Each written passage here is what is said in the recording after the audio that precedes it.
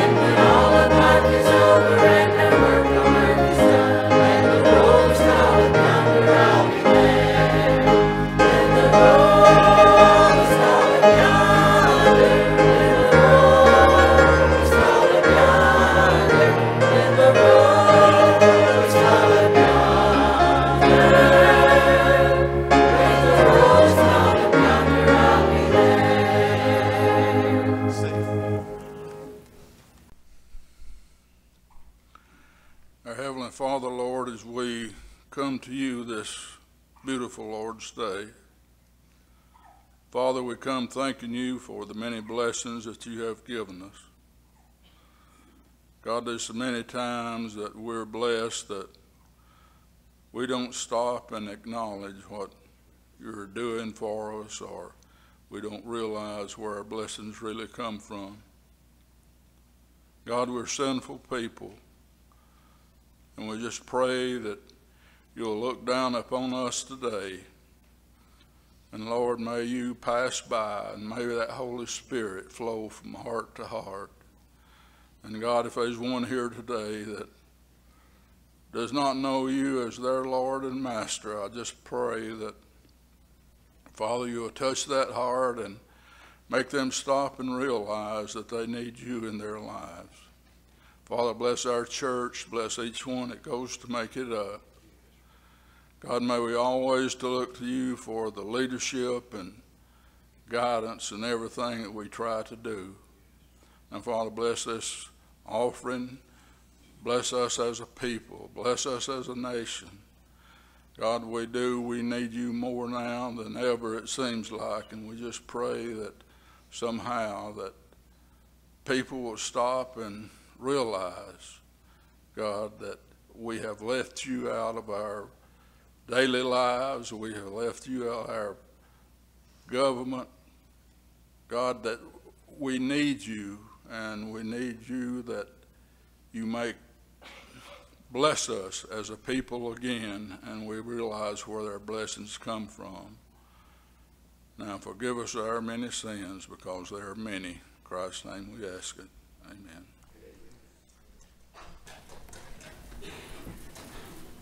Page 511, page 511, bottom of the page, the first and the third.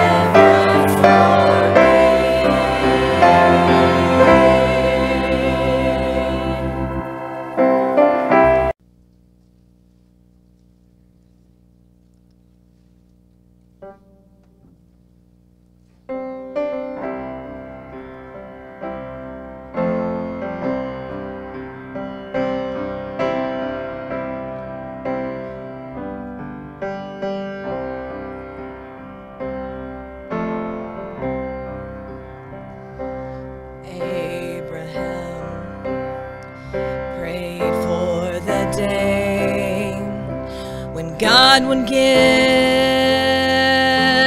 him a son. Blessed Isaac was his name, the greatest gift he'd ever known. Then came the day, who would have dreamed God would say, give him back to me. And on this mountain you will prove that it's you and Isaac, or it's me and you. And when I lay my Isaac down with a broken heart, but my Father's proud, and on this altar here he lays, just to find it wasn't him God wanted me. Most of us I dare to say have an Isaac standing in God's way, but on this altar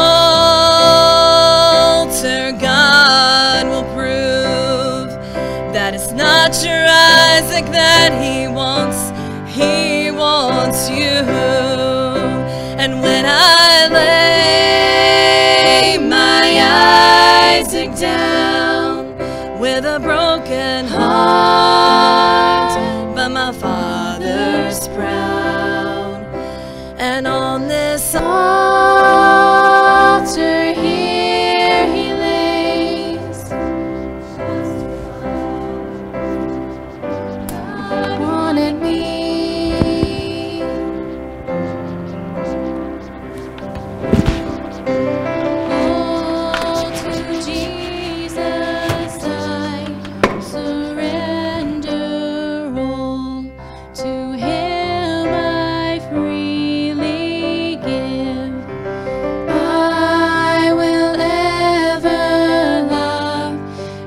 Trust him in his presence, daily live. I surrender all. I surrender all. All to thee, my blessed Savior.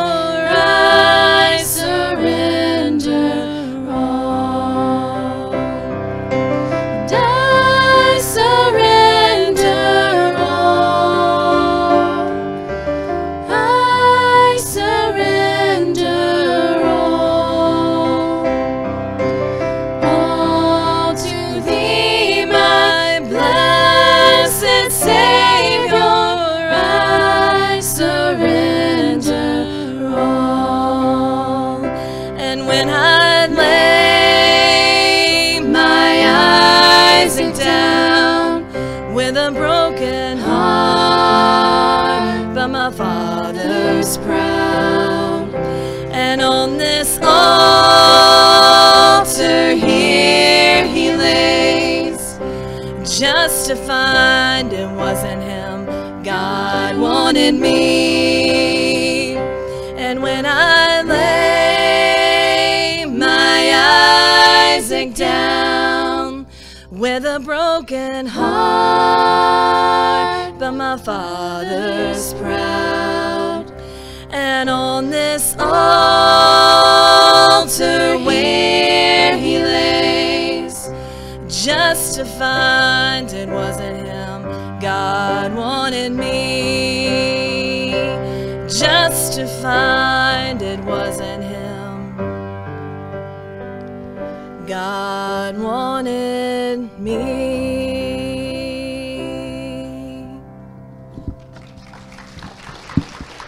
Gospel of Matthew, chapter number 25, and that one's working, isn't it?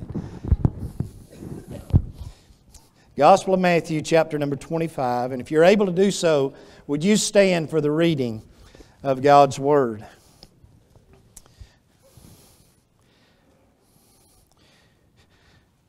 I'd like to begin reading with verse number 14. The Bible reads like this. It says, "For the kingdom of heaven is as a man traveling into a far country, who called his own servants and delivered unto them his goods. And unto one he gave 5 talents, to another 2, and to another 1, to every man according to his several ability." Think about this. "And straightway took his journey. Then he that had received the 5 talents went and traded with the same, and made them other 5 talents. And likewise he that had received the 2, he also gained other 2. But he that had received 1 went and digged in the earth and hid his Lord's money. After a long time the Lord of those servants cometh, and reckoneth with them. And so he that had received 5 talents came and brought other 5 talents, saying, Lord, thou hast delivered unto me 5 talents. Behold, I have gained beside them 5 talents more. His Lord said unto him, Well done, thou good and faithful servant. Thou hast been faithful over a few things. I'll make thee ruler over many things. Enter thou into the joy of thy Lord. He also that had received 2 talents came and said, Lord, thou deliveredst unto me 2 talents. Behold, I have gained 2 other talents beside them. His Lord said unto him, Well done, good and faithful servant. Thou hast been faithful over a few things. I will make thee ruler over many things. Enter thou into the joy of thy Lord. Then he which had received the 1 talent came and said, Lord, I knew thee, that thou art a hard man, reaping where thou hast not sown, and gathering where thou hast not strawed.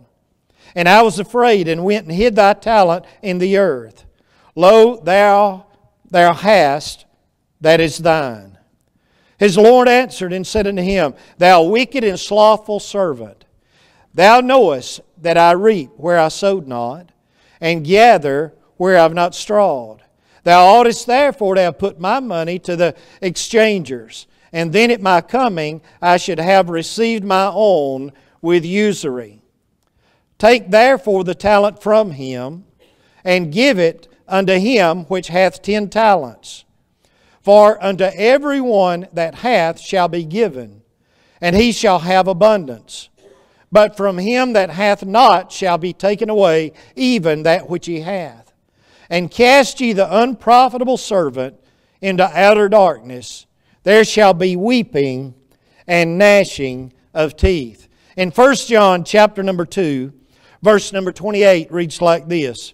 And now, little children, abide in him, that when he shall appear, we may have confidence and not be ashamed before him at his coming. Let's bow our heads in a word of prayer. Heavenly Father, we bow in your presence. We thank you, Lord, for this day. Thank you for the time you've given us to gather into your house.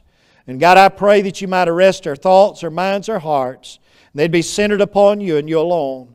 Help us to come, Lord, this morning and worship you in spirit and in truth. Lord, I pray, speak to our hearts through your word. Help us, Lord, I pray, to receive those things that we stand in need of in this place today. Thank you, God, for every person, every family that's represented here. Thank you, Lord, for those that are listening by the way of radio this morning. Lord, we pray that you'd bless them.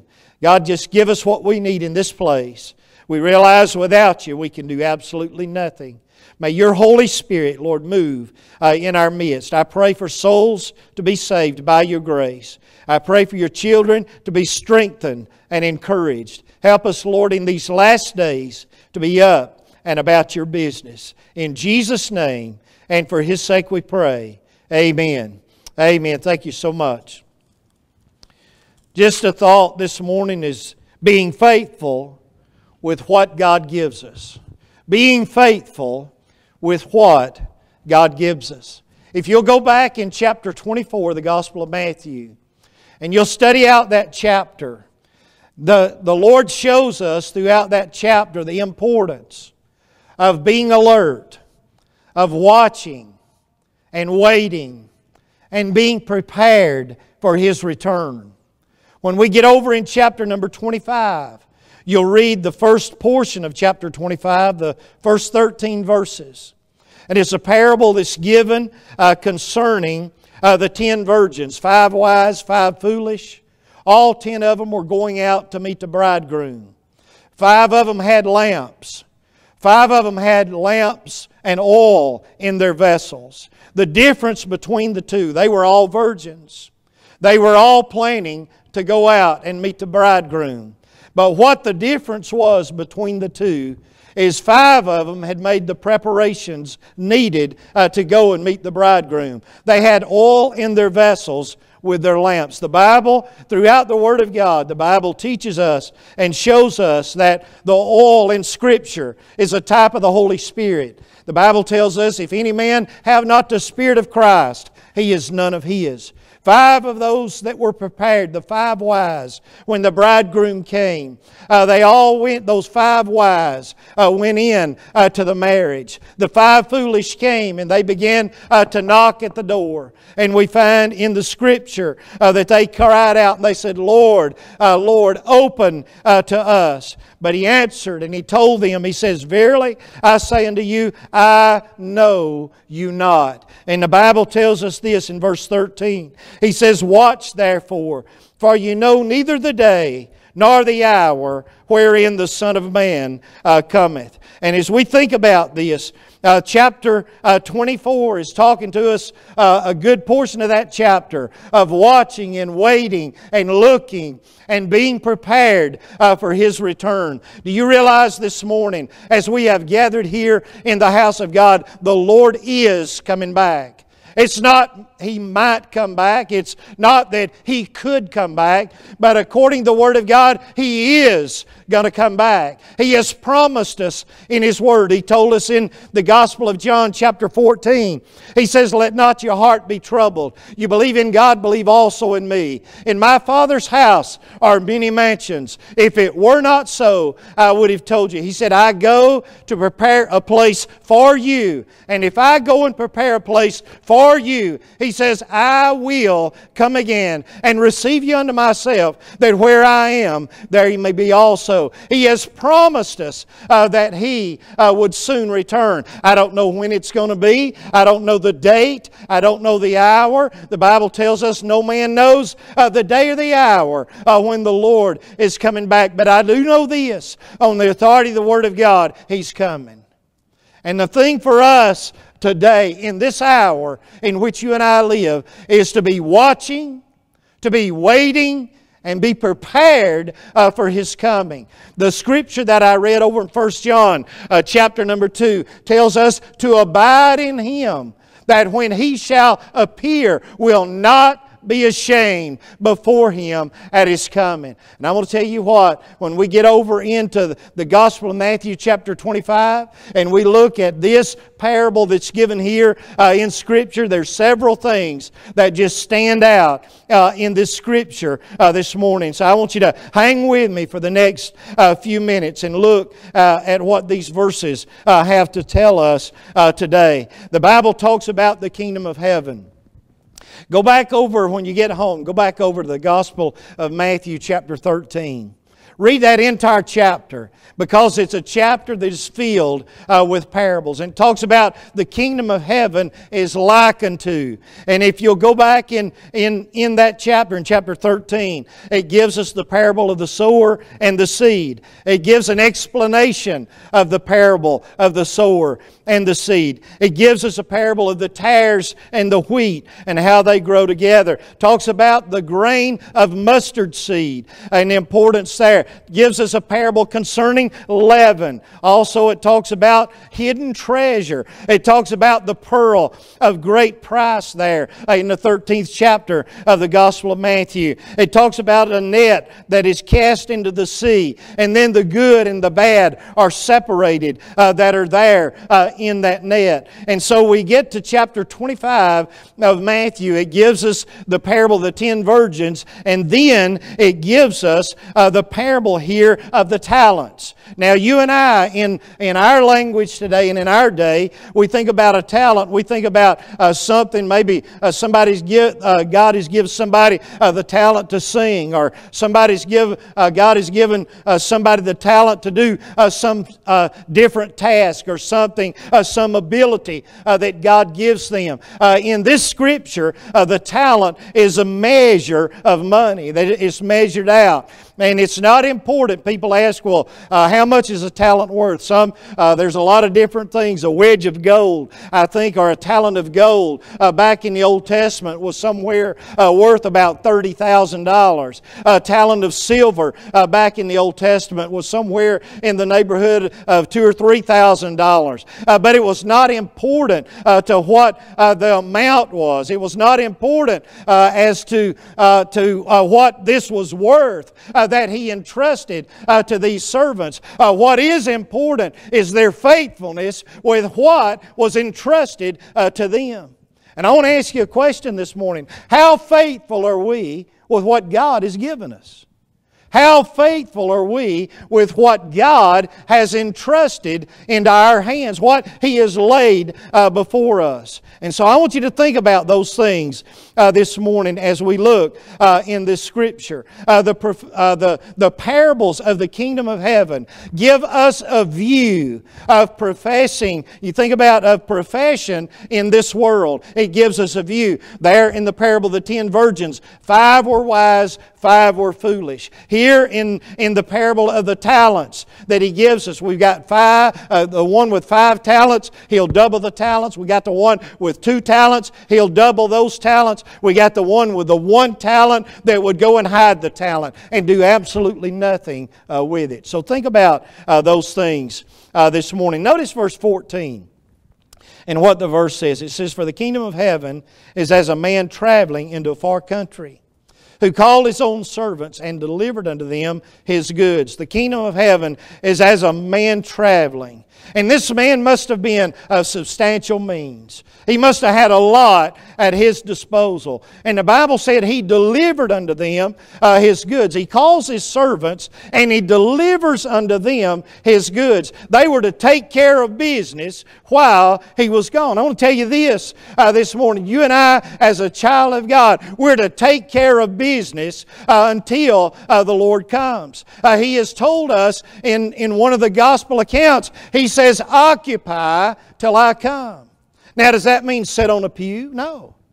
It talks about being busy. It talks about being involved. He says, "Occupy till I come." Look at verse 15. We're going to go through these very quickly. It says, "Unto one He gave 5 talents, to the other 2, to another 1, to another 1, to every man according to his several ability, and straightway took his journey." 5 talents, 2 talents, 1 talent. A talent was, as I said, it was a certain amount of money that was weighed, of measured weight. And what the talent was worth is not important this morning. But what is important is how each person used what was given to them, what was entrusted to them. That is what's important. The 5, the 2, the 1.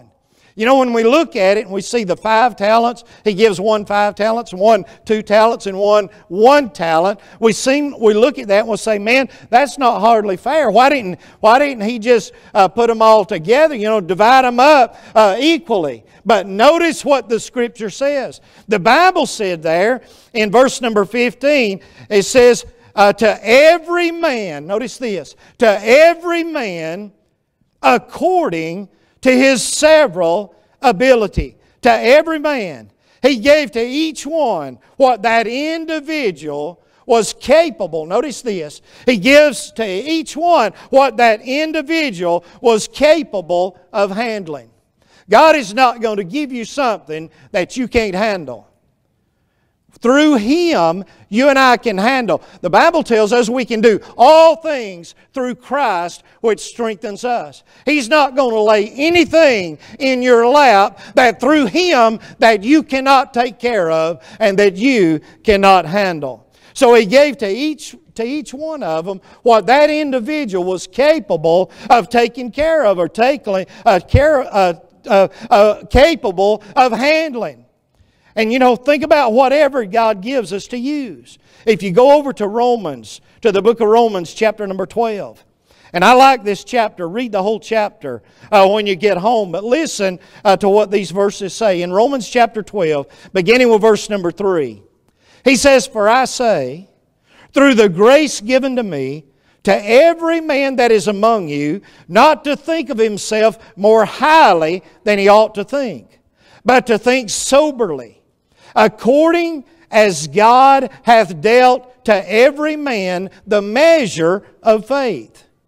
For as we have many members in one body, and all members have not the same office, so we being many are one body in Christ, and every one members one of another, having then gifts differing according to the grace that is given to us. Whether prophecy, let us prophesy according to the proportion of faith. Or ministry, let us wait on our ministering. Or he that teacheth on teaching. Or he that exhorteth on exhortation. He that giveth, let him do it with simplicity. He that ruleth with diligence. He that showeth mercy with cheerfulness. And so He gives us all of this concerning our service to the Lord. And so back in Matthew 25, He said He gives these things according, notice this, He says, according to His several ability. And then straightway He took His journey. And so think about this. We've got different abilities. All of us in this building this morning, we have different abilities. We have different things that we can do. Whatever it is, God gave it to us. Whatever it is, God has given it to us. Some of you in here have the ability to sing. You sing, I mean, just great. You're wonderful when you get up and sing. And I love to hear that singing. You know, we've all got different abilities. Some of you have the ability to be an encourager. And a lot of times you use that and you encourage somebody. You encourage somebody along the way. But remember this, whatever it is, God has given it to us. And God had laid this to us, and it's to be used for His glory. Whatever it is, if it's teaching, teach. You know, one of the things that I'm blessed with, and I think about this a lot, is we've got some folks in here, some young people here in this building that have taken on the task of teaching Sunday school.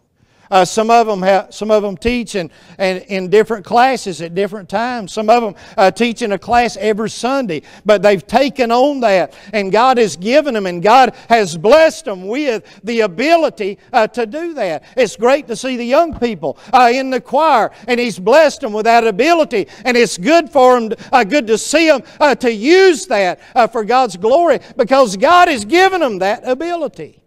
And it's the same way with every single one of us, regardless of what our age is. You know, God's given us something, and it's to be used for His glory. Now look at verses 16 through 18. Notice what it says. It says, then he that received 5 talents went and traded with the same, and made them other 5 talents. Likewise, he that received 2, he also gained other 2. But he that received 1 went and digged in the earth, and hid his Lord's money. 5 made 5, the 2 made 2 more. The one went and dug a hole and buried it. Now I want you to think about this. Who do you think, I mean just looking at this, who do you think that when the master of those servants, the Lord of those servants comes back, who do you think He's going to be pleased with? Who do you think He's going to be pleased with? There's one that He gave 5 talents and He made 5 more out of them. There's one that He gave 2 talents and He made 2 more out of them. But there's one that He gave 1 and he went out and he dug a hole and he put it in the earth. He dug a hole and put it in the ground. Remember that Jesus, in these illustrations, He was teaching. And He was talking about being prepared and watching and waiting and being busy as we're waiting on His return. He traveled into a far country as He took His journey into a far country. The servants we could look at, we could see the Lord as being the individual that took His journey into a far country. We could see the servants as professing Christians of today. We could see the talents of what God has given us and the abilities that He's given us to be used for His glory and His honor. But the whole lesson is about being faithful. The Bible tells us in the book of Ecclesiastes, chapter number 12, verse 13 and 14, it says this: "Let us hear the conclusion of the whole matter. Fear God and keep His commandments, for this is the whole duty of man.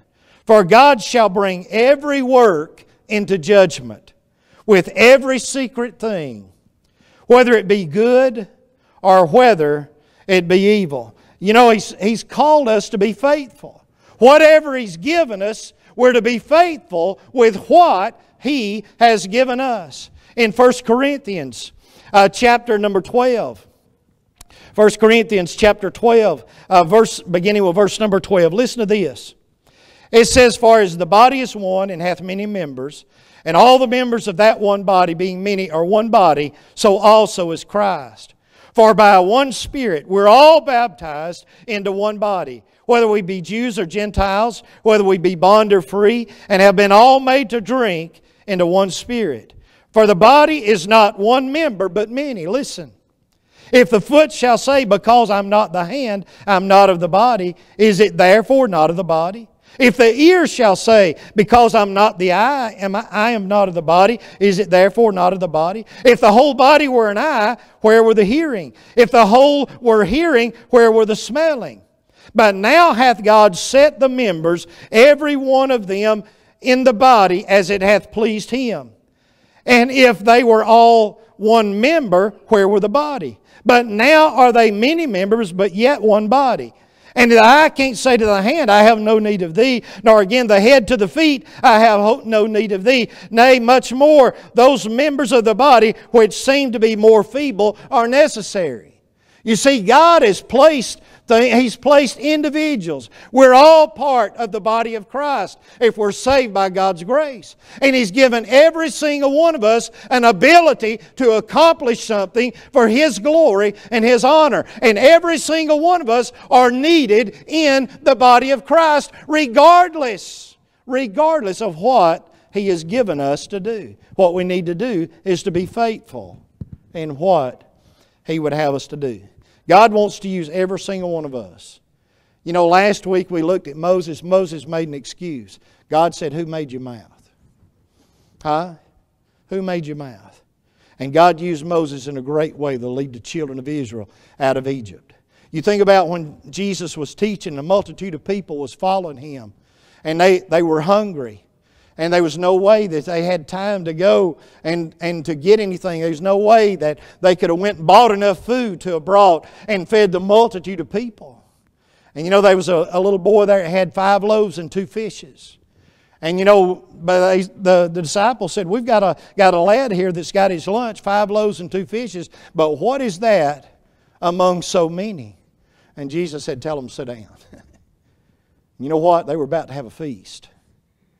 And the Bible said he blessed the bread, He broke it, and had them to distribute, and the fish. And when they got through, He took up 12 baskets full. They was leftovers. And the Bible said there was 5,000 men beside women and children, 8 of that. I'm going to tell you what, little is much when God's in it.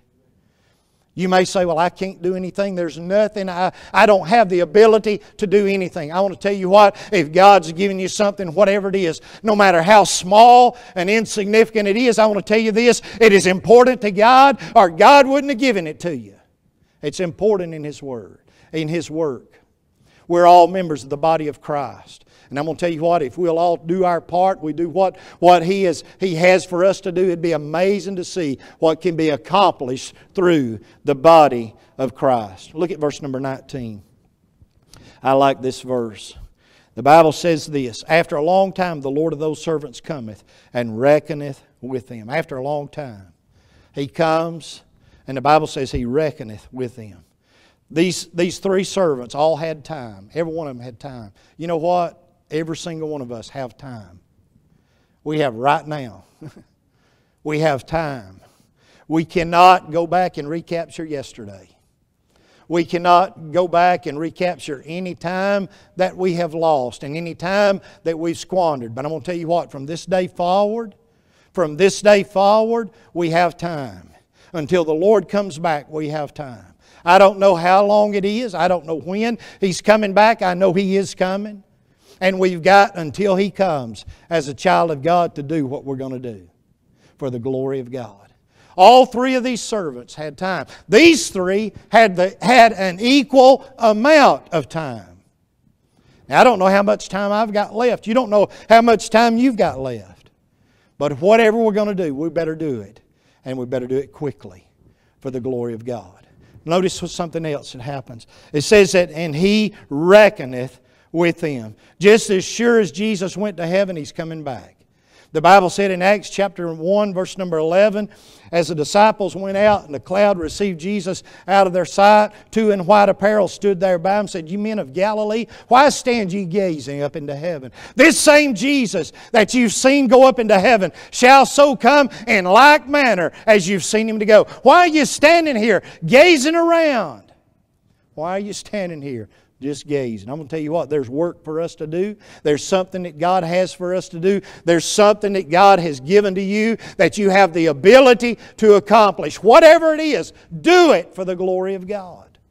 Do it for His glory and for His honor. Not that somebody come up and say, "Man, you did a great job." I'm going to tell you what, I believe we need encouragement every once in a while. But we're not doing it in order for somebody to come and say, "Man, you did great. You did this. You did that." We're doing it for the glory of God. It's not about us, it's about Him. It's all about Him. Think about it. After a long time He came and He reckoned with them. The Bible tells us over in 1 Corinthians chapter number 5, listen to this verse. Listen to what it says. 1 Corinthians chapter number 5. The Bible says this. And I just, when you think about, it's in 2 Corinthians chapter 5, when you think about the Scriptures and the Word of God, I'm glad that God has something for us in this. In 2 Corinthians chapter number 5, it says, the Apostle Paul in his writing says, "We know that if our earthly house of this tabernacle were dissolved, we have a building of God, a house not made with hands, eternal in the heavens." He says, we got a better place than this. And he says, "For in this we groan, earnestly desiring." I mean, how many of you are ready to go? I'm ready to go. If the Lord called me today, I'm ready. Whenever that is, I'm ready. If the Lord comes back today, I'm ready. I'm ready. Are you ready for Him to come? I'm looking for Him to come. I got up looking for Him to come. We came across, coming over here this morning, I looked up at the sky. It wasn't a cloud in the sky. And I thought, man, wouldn't it be a great day for the Lord to come? He's coming. It says, "This we groan earnestly, desiring to be clothed upon with our house which is from heaven. If so, that being clothed we shall not be found naked. For we that are in this tabernacle," talking about this body, "do groan, being burdened not for that we would be unclothed, but clothed upon, that mortality might be swallowed up of life. Now He that hath wrought for us the selfsame thing is God, who also hath given us the earnest of the Spirit. Therefore we're always confident, knowing that while we are at home in the body, we're absent from the Lord. For we walk by faith, not by sight. We're confident, I say, and willing rather to be absent from the body and to be present for the Lord. Wherefore we labor. We do what we do now in this present life. Wherefore we labor, that whether present or absent, we may be accepted of Him. For we must all appear before the judgment seat of Christ, that everyone may receive the things done in his body according to that he hath done, whether it be good or bad. Every single one of us that are saved by the grace of God will stand. We'll stand, the Bible says, before the judgment seat of Christ.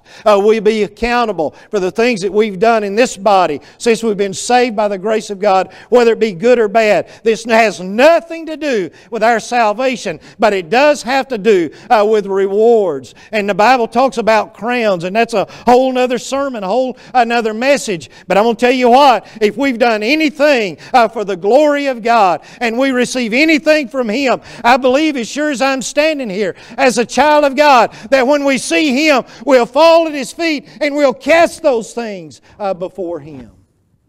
We'll just lay it down at His feet. He came, the Bible says He come and He reckoneth with them. And it says, and he that had received the 5 talents came, brought the other 5 talents, saying, Lord, you delivered unto me 5 talents. I've gained beside them 5 more talents. His Lord said unto him, I love this words, don't you? He says, well done. Well done, thou good and successful servant. It's not what it says, is it? Well done, thou good and successful servant.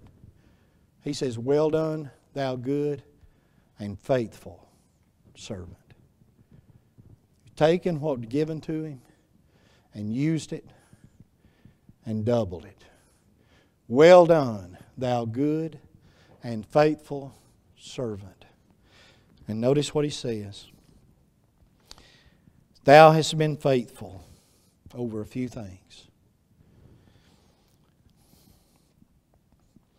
I will make thee ruler over many things. Enter thou into the joy of thy Lord. Enter into the joy of yourself? No. Enter into the joy of thy Lord. His Lord was pleased. And boy, isn't that what it's all about? Since we've been saved by God's grace. I believe inside every single one of us that are truly born again, there's a desire to please the Lord. Not to please man, not to please somebody else, but there's a desire within us to please the Lord, to please Him, to please Him. When I was growing up, I tell you what, it gave me great joy to do something my daddy was pleased with. He had something for me to do every day. When I got home from school, get your homework. When you're done with your homework, you've got this, and this to do. And when I did that, and did it the way he told me to do it, you know what? He was pleased with what I did. But I want to tell you what, there was some times that I didn't do it, and Daddy wasn't pleased. He wasn't pleased.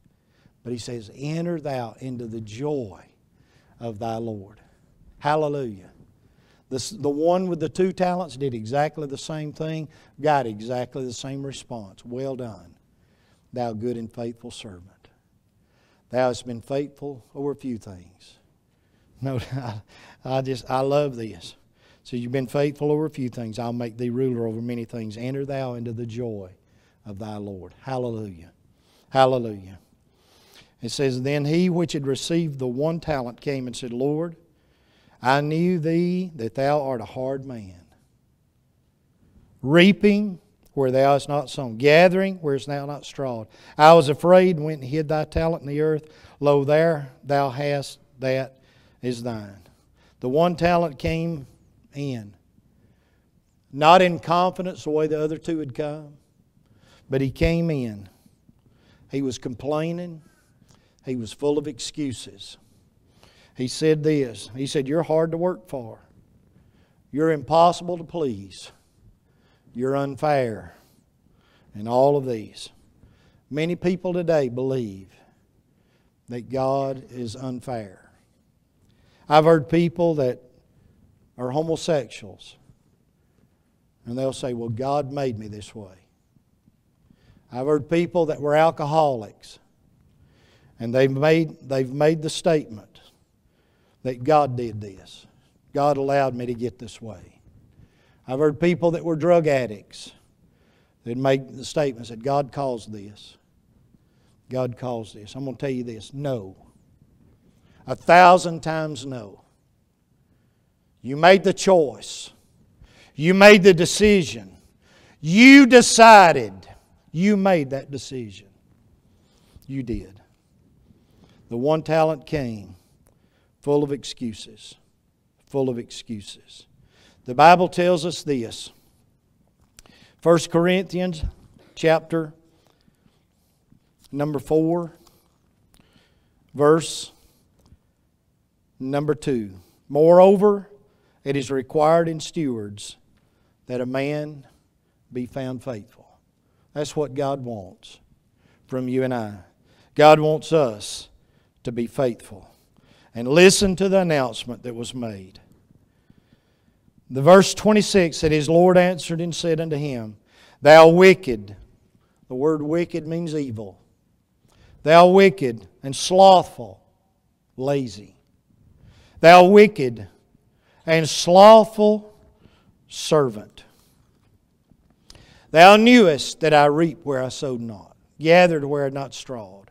Thou oughtest therefore to have put my money to the exchangers, and then at my coming I would have received mine own with usury or with interest. He said, you ought to have done something with what I've given you. Take therefore the talent from him, give it to him which hath 10 talents. For unto every one that hath shall be given, he shall have abundance. But from him that hath not shall be taken away even that he hath. And notice the end of the wicked, lazy servant. It says, Cast ye the unprofitable servant into outer darkness. There shall be weeping and gnashing of teeth. As they come and prepare a song, I want you to turn to the book of James. Now I want to read you something out of the book of James. In James chapter number 2, the Bible reads like this, beginning with verse number 17. It says, Even so faith, if it hath not works, is dead, being alone. Yea, a man may say, Thou hast faith, and I have works. Show me thy faith without thy works, and I'll show thee my faith by my works. Thou believest there's one God, thou doest well. The devils also believe and tremble. But wilt thou know, O vain man, that faith without works is dead? Was not Abraham our father justified by works when he had offered Isaac his son upon the altar? Seest thou how faith wrought with his works, and by works was faith made perfect? And the Scripture was fulfilled which saith, Abraham believed God, and it was imputed unto him for righteousness, and he was called the friend of God. You see then how that by works a man is justified, and not by faith alone. Likewise also was not Rahab the harlot justified by works when she had received the messengers and sent them out another way. For as the body without the spirit is dead, so faith without works is dead also. Ephesians 2, 8 and 9, it says, For by grace are you saved through faith, and that not of yourselves, it's a gift of God, not of works, lest any man should boast. We're not saved by works. But we stop, we'll quote Ephesians 2, 8, 9, and we'll stop before we read verse number 10. It says, For we are His workmanship, created in Christ Jesus unto good works. After a person is saved by God's grace, I'm going to tell you what, they're truly born again, there's some works that are going to follow. There's some works that are going to follow. The life that we live, the life of faith. The Bible says the just shall live by faith, Romans 1:17. The life that we live by faith in the Son of God. gives proof. What takes place on the outside gives proof of what's inside. You know, the parable of the 10 virgins, all 10 of them looked alike on the outside. But you know what the difference was? Was the oil in the vessels. And it's the same way. You know, I look across this congregation this morning. Everybody looks great. You look wonderful. And I can see on the outward appearance. But I don't know what's in your heart. I don't know what's inside. But I'm going to tell you this, God does. He does. He does. And what makes the difference is what's on the inside. You know, I've heard people say, well, y'all, we ought not to judge people, and we don't. But the Bible tells us that you'll know a tree by its fruit. What it produces. You'll know what kind of tree it is. And folks, whatever God's given you, I don't know what He may have given you. It may have been a 5-talent load. It might have been a 2-talent load. It might be a 1-talent load. But He's not giving you something that you can't handle through Him. Use it for His glory and honor. Some of you sitting in this building this morning, you ought to be up in that choir singing. Some of you sitting here on these pews ought to be up in that choir singing. Some of you sitting here on these pews ought to be in a Sunday school class next Sunday morning. Some of you ought to be helping teach in a Sunday school class, a Awana class, a Bible school class, a Bible study. You know, I've seen people that God has gifted. In this church, I've seen people that God has gifted and have taught Sunday school. And boy, God has used them in that Sunday school class. Their souls out of that Sunday school class have been saved by God's grace. I've seen people that are gifted, that have that gift. But I've also seen people that have had that gift that don't use it. That don't use it. Use what God's given you. Whatever it is, use it for His glory and for His honor. Don't dig a hole and hide it in the earth like the 1-talent man did. Let's all stand to our feet. I don't know your heart this morning. Ever how God may have spoken to you. This altar's open. The invitation's open. If you're here this morning, you're not saved. And God is speaking to your heart this morning. Come and be saved by His grace. Grandest thing ever happened to anybody is to get saved. Maybe you're here this morning and you say, well, I know I ought to be. I know I should have been all of these years. God has given me something. God's given me an ability. God's given me something.